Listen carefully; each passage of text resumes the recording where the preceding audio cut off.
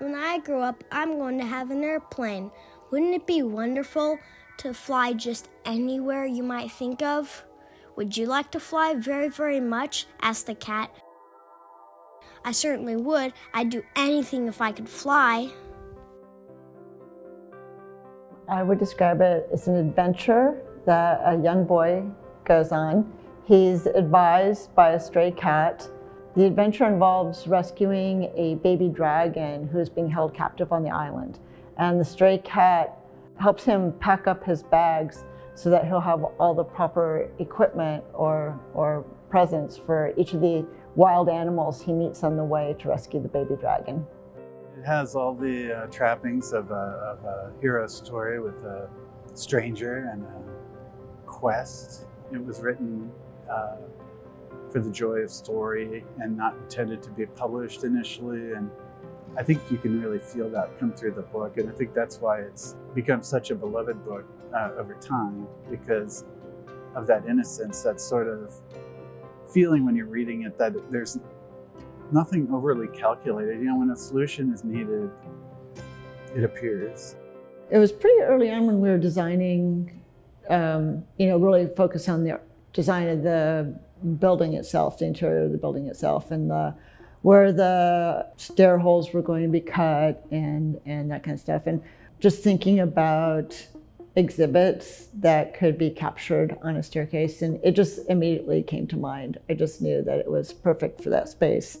Not only was it written kind of mid-century, it's a book that takes you from, a book that's representing more picture books to a floor that's going to be representing more kind of higher concept level books.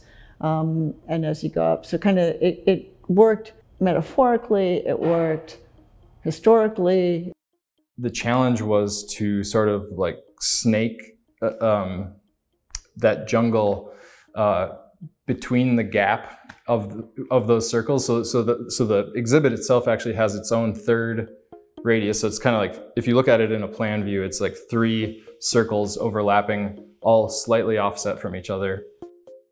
Some digital files were made for what we call like the curtain wall. And that included the foliage and the fauna mixed with placement for each animal so that they went in sequence with the book. So, probably a couple hundred weird wood pieces popped off of the CNC, and we had to start matching it to the background.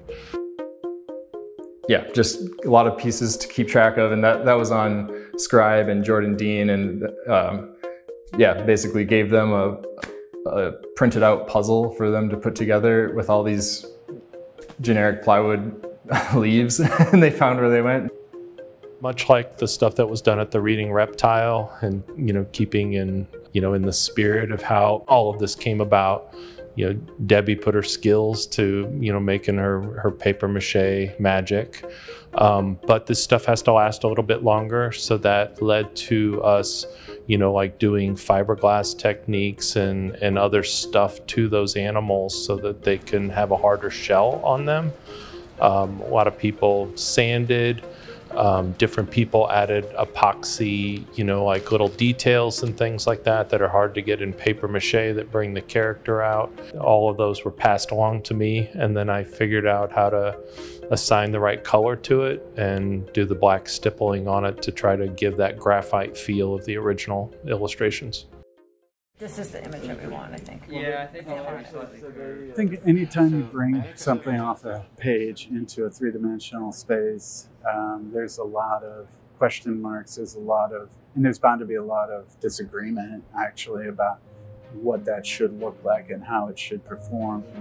I think with My Father's Dragon, we had issues about how big things should be, and particularly the dragon.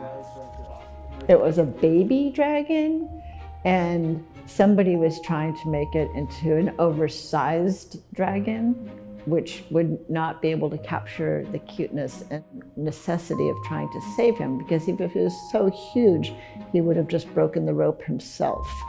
So I knew that by projecting it and cutting it out. All right, I'm ready. And demonstrating to everybody the size of the dragon rather than looking at it in a digital way, they would immediately bow to my wishes. So the pinnacle of the piece is the dragon flying around the pole, and that was a big challenge, but really fun challenge for Lee, our lead fabricator and designer, to really look at something and say, okay, we need a flying dragon. How does this work? So we thought about a couple possibilities using a track, not unlike what they do in dry cleaners.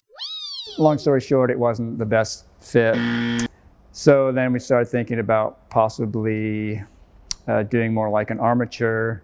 We happen to have a large column in the center of this stairwell, so it's like, okay, well, we'll go off the column. But it proved difficult because the column doesn't move.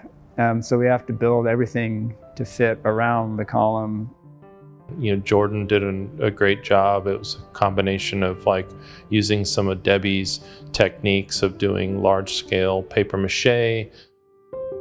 How do we make sure the inside of that dragon is light, and how do the wings attach, and what kind of materials are we going to put on top of it? And every time we make a choice, it adds weight. 64, gained a few pounds. So we've got a dragon on one side, which would tip the carriage. So we put a cloud form on the other side. So, okay, now we've got them supposedly balanced. Although in the manufacture of things, it's like we're building a cloud. How much does a cloud weigh when it's made out of foam? Surprisingly a lot. Holy cow. You take for granted how much several tubes of caulk. We used caulk as like a textural element to tie some things together, and you don't think how much, 6 tubes of caulk weighs, and then next thing you know, you're, 5 pounds off. 64 pounds, ready to fight. The final installation's 2 stories up, so we didn't want to be playing around up there, so we built it, 5 foot off the ground first time around. Then installing it on the actual, in its final location, we had to drill out all the locations for the mounts and mount the collars.